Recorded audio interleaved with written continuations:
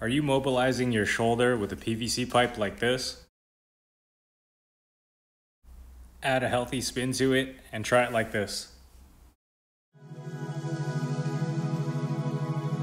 Alright, what is up everybody? Dr. Landon here from Spinal Secrets. I'm here with Coach T. Lamb. Yep. And we want to show you a healthy spin to your shoulder mobility. Right, so at your gym you might find one of these, a PVC pipe. And maybe it's chest day or shoulder day, you're opening up your chest, right? Opening up your shoulder. And the reason why I don't recommend you doing this is because you're pulling the fibers of the chest and of the deltoid apart, and you're really stretching them in a way that's not good, right? Just because you stretch them passively doesn't mean that they're gonna stay stretched, and doesn't mean that's healthy for you. Stop, you're freaking hurting me.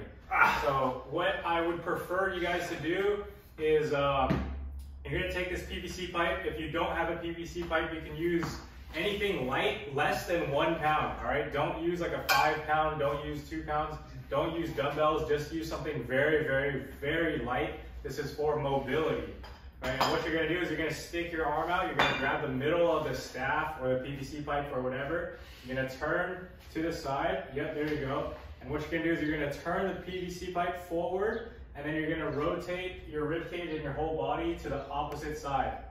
Yep, just like that. When you come back around, you're gonna turn it up, and then you're gonna turn back to the other side, just like that.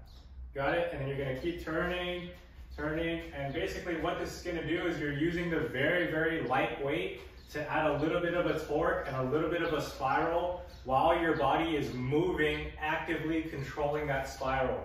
Right? This is a different way to stretch because now you're stretching in an active spiral rather than stretching with straight lines. Remember, we don't want you to think in straight lines.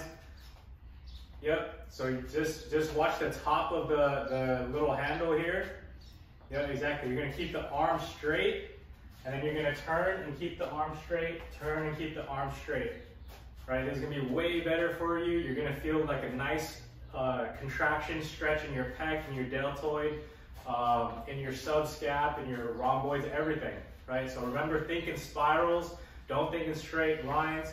Let us know what you guys thought in the comments. Like, comment, and subscribe. And this is what? The spiral shoulder mobility. Yeah, so stop doing this. I mean, I used to do this all the time. It felt great, but now it doesn't.